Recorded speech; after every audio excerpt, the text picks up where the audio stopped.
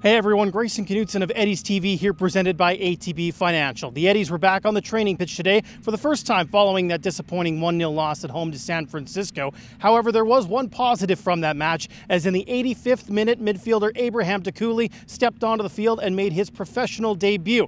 Now, after the game, head coach Colin Miller said that this was no publicity stunt and that the 17-year-old academy product had earned his minutes on the field.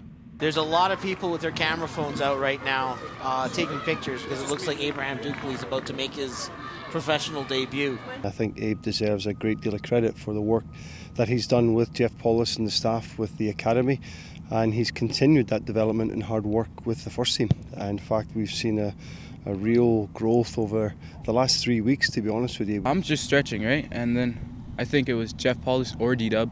One of them called me over, and Jeff Paulus showed me the game plan, where I'm supposed to be. And then before I was going on, Colin wished me good luck. Honestly, it was a good opportunity, I think.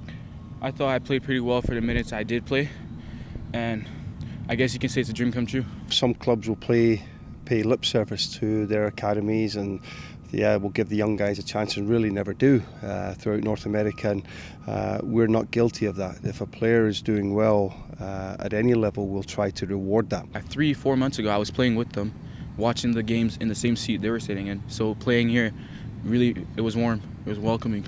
The Eddies return to action on October the 6th underneath the Friday night lights, a 7 o'clock kickoff right here at Clark Stadium against the Jacksonville Armada. That'll be Coaches Night number 2 as we celebrate minor soccer coaches. Get your tickets at tickets.fcedmonton.com. For Eddies TV, presented by ATB Financial, I'm Grayson Knutson.